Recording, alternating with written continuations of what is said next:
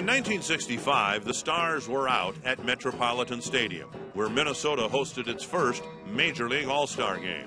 The honorary captain for the American League played 21 seasons with the Twins and remains one of the most popular figures here in the Twin Cities. A 13-time American League All-Star, Hall of Famer, number 3, Marvin Killebrew.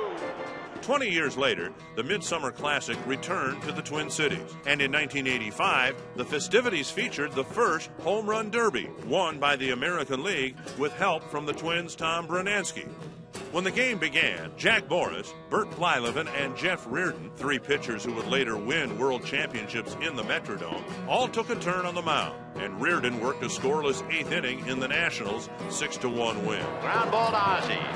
Over to Clark, and the lights go out in the 8th inning. The 1985 All-Star Game is number 44 on the countdown of the Minnesota Twins' top 100 Metrodome moments.